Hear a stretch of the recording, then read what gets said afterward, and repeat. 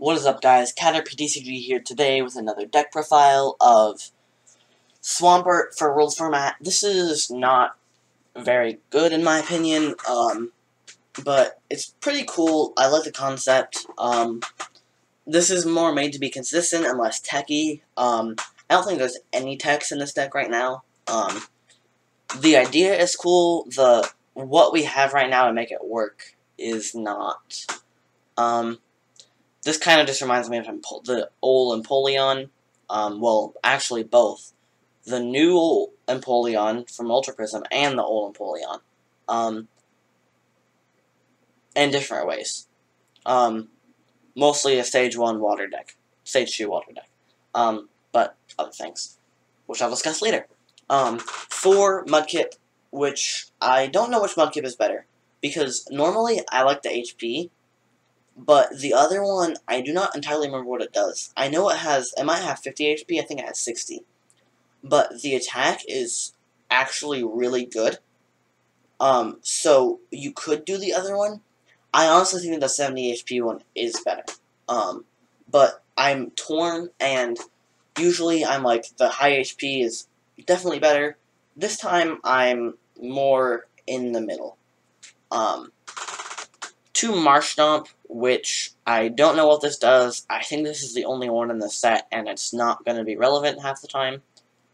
For Swampert, which I definitely know what this does. So its ability is awesome. It's probably the best ability I've seen in the game. If you thought Trade was amazing, this is so much better. Well, not so much better. One card better. You discard a card from your hand and draw 3. If this was on a Stage 1, it would probably be banned. So, I mean, people are already suggesting Zoroark get banned. I don't think it's valid, but... So imagine if this was on a Stage 1. Anyway, the attack is also pretty nice. It does 80 and then 20 more for each water energy attached to it. So it's doing 140? Yeah, 140 already. So it can one-shot a Lele with a Choice Band very easily.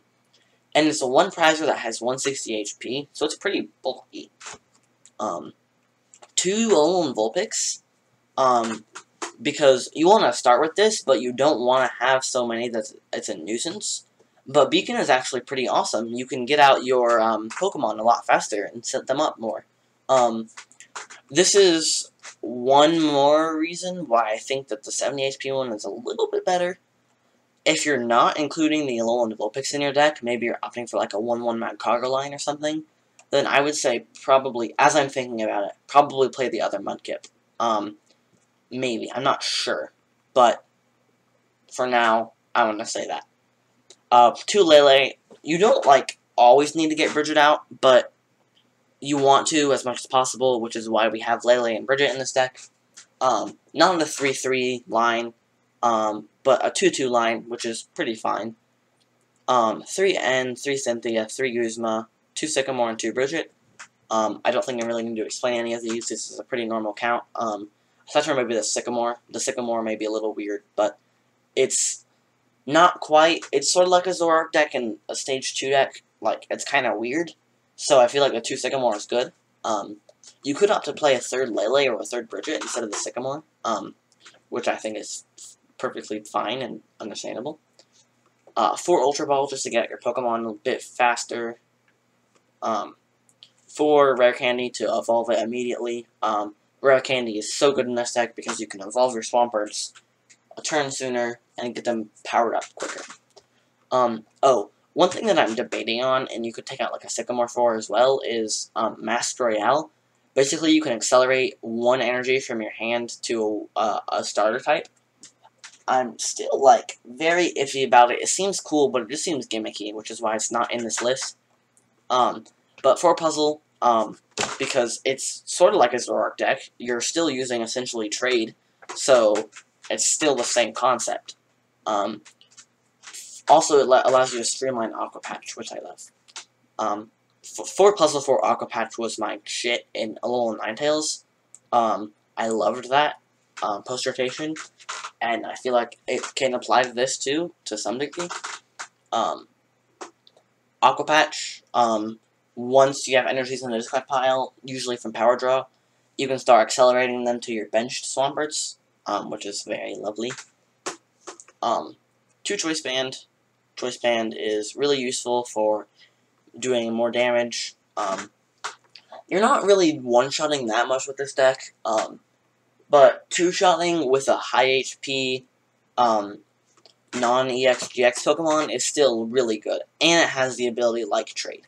And I know that this seems like a god deck, but because it's a stage 2, it's really not. And I know you're thinking, but Power Draw, yeah, but you have to, whoa, Jesus Christ.